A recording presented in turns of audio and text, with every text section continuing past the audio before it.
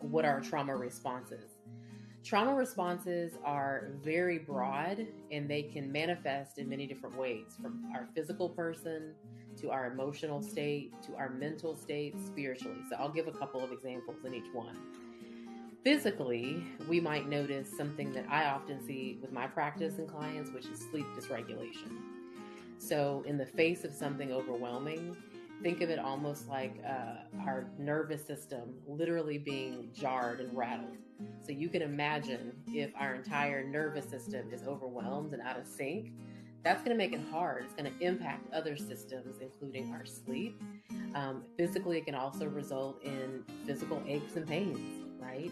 And that's our body's way of sort of working through and trying to realign itself back to some sort of balance. So physical aches and pains. Emotionally, we may be more irritable, which makes complete sense. Our world's been turned upside down. We've had this sudden impact that we feel is going to overwhelm us. And so we may be a little bit more what I like to call prickly, right? When things are happening around us. We might also just be angry that it's happened in the first place. And so we may be lashing out at people or turning inward to sort of deal with that. Mentally, we might experience challenges concentrating, so have a difficult time focusing on things, or just sort of difficulty with decision making.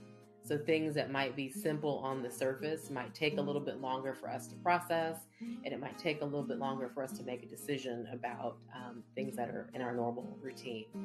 And then spiritually, if you think about this, nobody wakes up and anticipates something sudden and overwhelming to happen, right? We wake up and we think, hey, I'm just going to go to work today. I'm just going to go and pick the kids up, or I'm going to go to the grocery store and just get grocery shopping. And then something sudden and traumatic happens. And so spiritually, it can cause us to go into kind of an existential crisis. Like, what does this mean in the world? How do I make sense in the world? How in the world could have happened, right? So lots of questions can come up, and those are just a few of the sort of responses that can happen in the face of trauma.